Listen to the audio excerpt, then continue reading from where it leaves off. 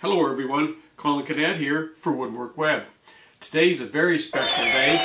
Today is our video 100, and I want to thank GiddyUp994 and SMK for reminding us that this is a special video day for us, and so we're going to celebrate. It's a birthday.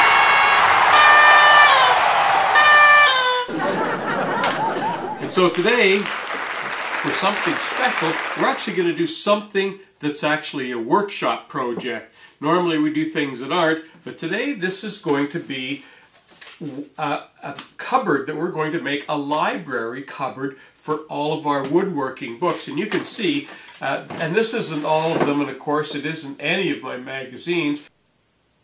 Now when we looked at what this cupboard would be, we decided that we needed something that needs to be very rigid. So in this case, we're going to use box joints in all of the corners to make it very rigid. Normally, or for a cupboard that hangs on the wall like this one, I would be using rabbiting joints to put it together. But in this case, we're going to use box joints because it makes it very, very rigid. The first step, of course, is cutting all of the boards to length.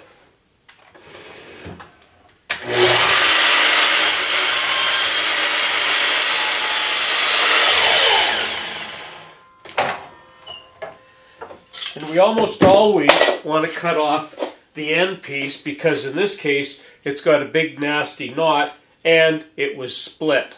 Here we are at the table saw, and I've already set up the box joint jig on the saw. I still have to make some settings on it before we cut the box joints, and I'm going to show you a close-up of those. But basically, if you've not seen this machine, it cuts box joints and you just slide this back and forth on the saw. But let me show you the only two settings you need to set on this. So here we are at the table saw, and I just need to set the height of the blade, and I'm just using this scrap material because it's 3/4 of an inch, and I want the blade to be just slightly proud of the material that I'm going to be cutting, because I want the pins to be a little bit higher than the material so that I can sand it down so that they're even. And that looks good to me right there.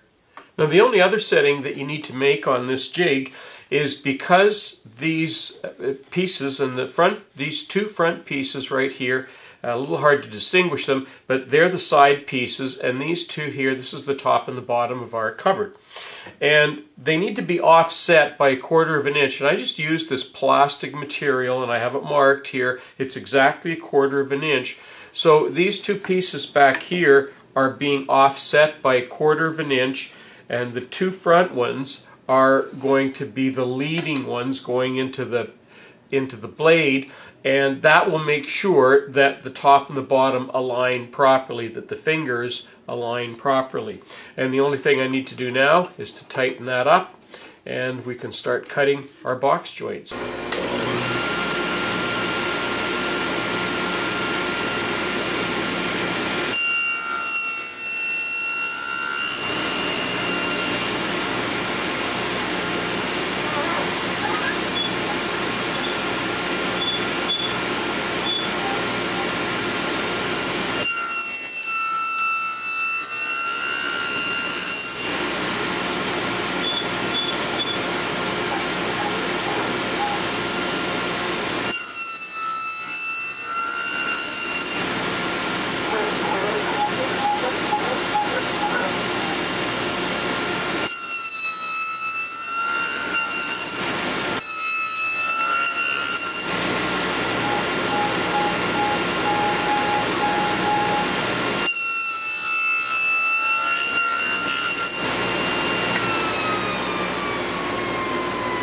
Now all we have to do is take these boards out, flip them upside down, and we can actually do the other side. We don't want to change the alignment.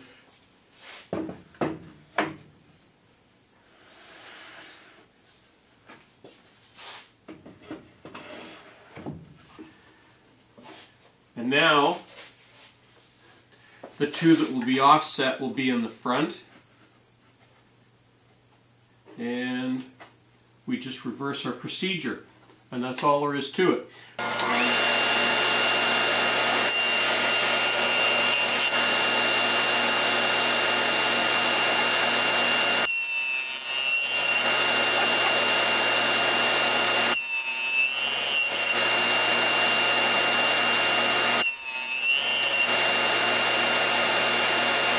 we just need to take these out and take them over to the workbench and do a dry fit, see how they fit together.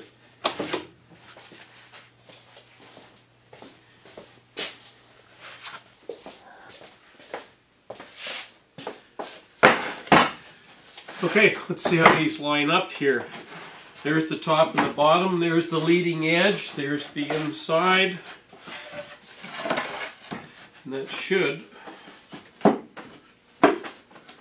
go just like that.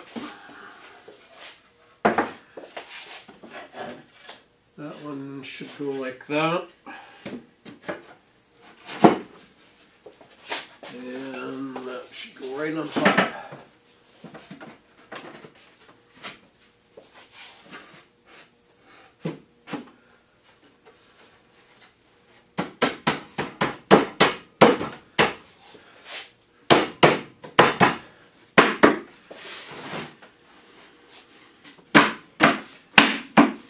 Always amazes me how well that jig produces those box joints. Now the next thing we need to do, because we're going to put a back in here, is we need to, and this is the front here, I'm going to mark the back, and we're going to need to cut a dado all the way around. And I've already selected a piece of plywood that I'm going to use for the back here. So we'll cut a dado in the top, the two sides. The bottom will actually cut it right off so that when we put the back in, we'll be able to slide the back from the bottom. We'll actually be able to slide it in, and then we'll be able to fasten it by nailing it at the bottom. So back to the table saw, and let's set up for that dado. Setting up the dado for this is pretty simple. You just need to set the blade so that it's 3/4 of an inch out from the fence, and that will allow for the cleat to go in the back of the cupboard. The next thing we need to do is set the height of the blade. In this case, I'm just going to go 1/4 of an inch, and I'm just using one of my little measuring bars, and there's about 1/4 of an inch right there. That's all we need for that. I've preset my wood in the order that I want to do it, and remember the last one we're actually going to cut right through, so we'll be raising the blade all the way up. So let's get started with the cut.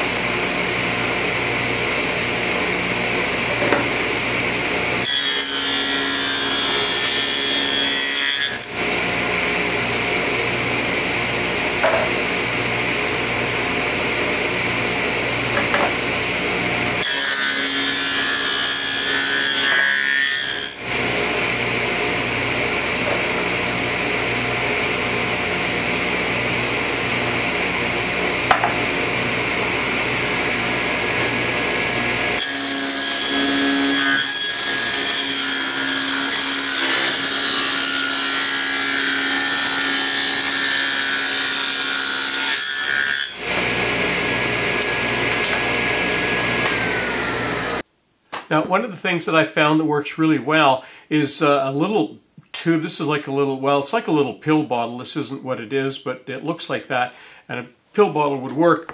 And you just simply dunk into that, and that will give you more than enough glue for each side. In fact, you can usually do a couple of pins just by dunking.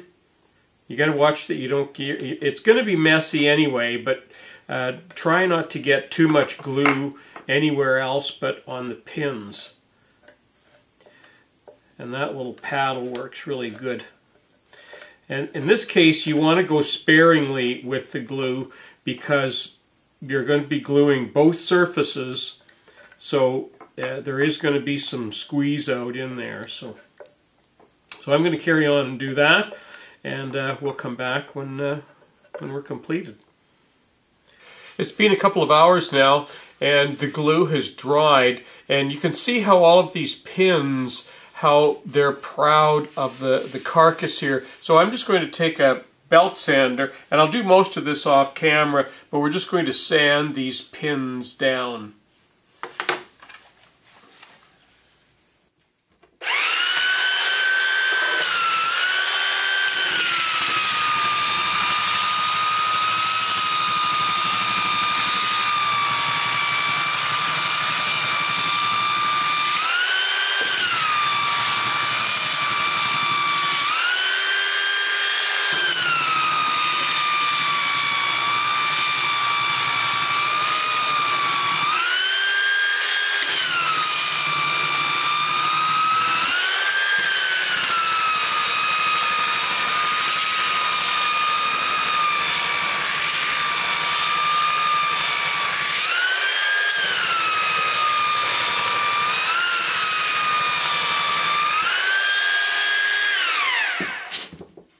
And you can see what a difference that makes. You can see how they're still a little bit proud down here.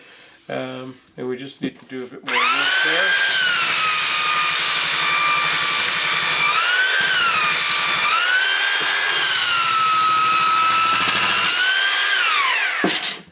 There. Just need to do all the other corners and we'll be ready to put the back on. Now we just finished sanding all the pins down. I just want to check to make sure the back will fit in all right.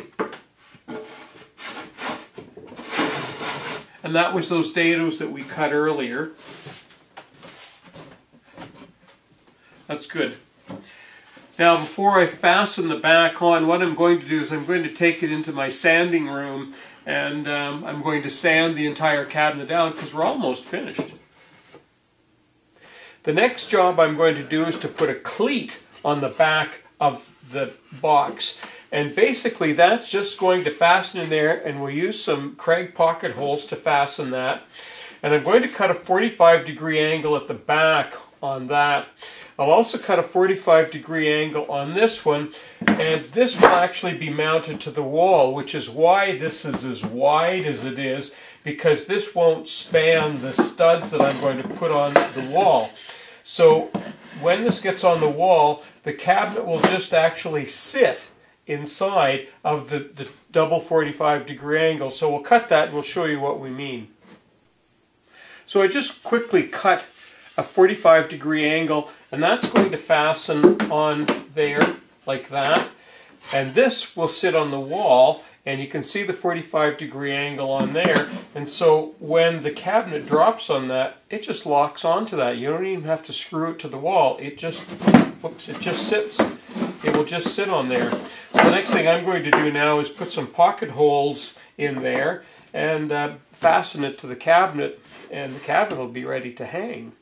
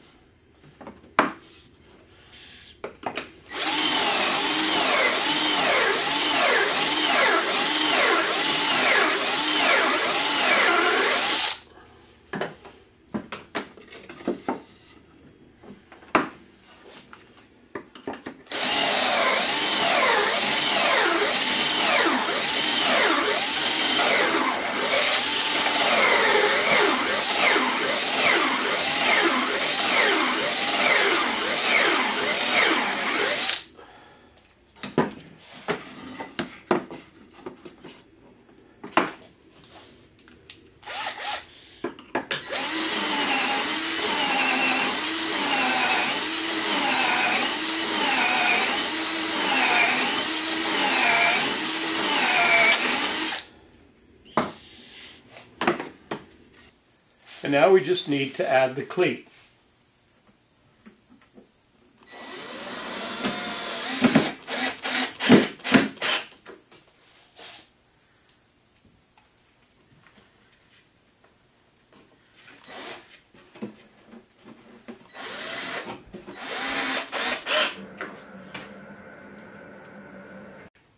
Well, I couldn't wait to try on some books in the new cabinet. So I went out and got some of my library books to make sure they fit in there. There's lots of room. I'm going to have lots of room for expansion, and it's going to be a really nice, sturdy cabinet to hold these books in.